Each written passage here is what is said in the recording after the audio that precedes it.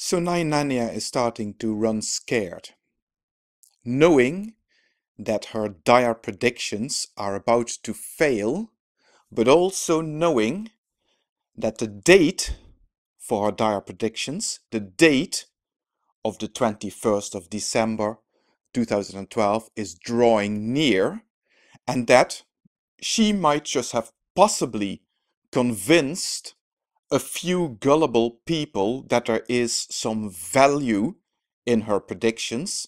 She has started to realize that this, coming up to almost a month before the actual non-event of the 21st of December 2012, that this is the time when people would start panicking.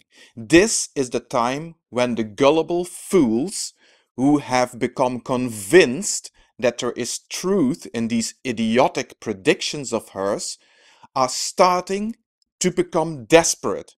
So she posts a video in which she tries to cajole them, tries to tell them that regardless of all these terrible things that are about to not happen, you should never commit suicide.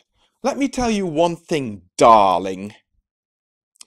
If somebody commits suicide as a result of having bought into your bullshit, that is going to be bad enough.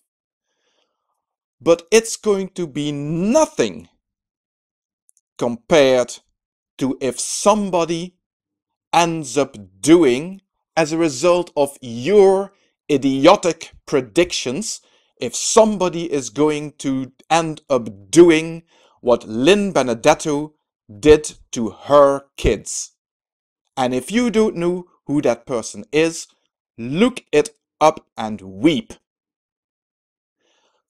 So no, 9nania, I've seen that little video that you posted in which you accused me of harassment.